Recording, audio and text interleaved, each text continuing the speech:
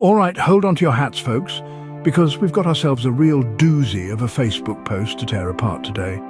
Get ready to roll your eyes so far back in your head they might just get stuck there as we dissect this plea for financial assistance. So, according to our dear Facebook friend, they've been fighting since 2019 to get disability. Oh, the horror. With a laundry list of health issues like back problems and autoimmune diseases, you'd think they'd have no trouble getting approved, right? Wrong! Apparently they've been put through the ringer by the big bad bureaucratic machine. Yeah, sure, Jan, but hold up a goddamn minute. Let's take a closer look at this sob story, shall we? Because last time I checked, just typing that you're disabled doesn't actually make you disabled. Newsflash, sweetheart. There are people out there who are actually disabled and in dire need of assistance, and here you are, crying wolf on Facebook like it's your goddamn job.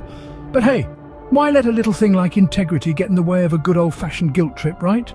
Cue the violins and the crocodile tears because our brave warrior has mustered up the courage to ask for help. How noble, how selfless, how utterly fucking ridiculous. And let's not forget the piece de resistance, the PayPal plea.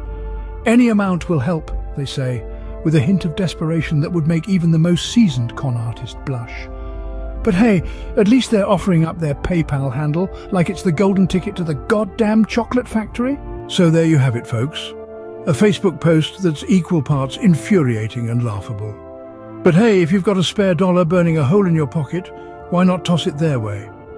After all, who can resist the siren call of a good old-fashioned scam artist? Until next time, stay skeptical, my friends.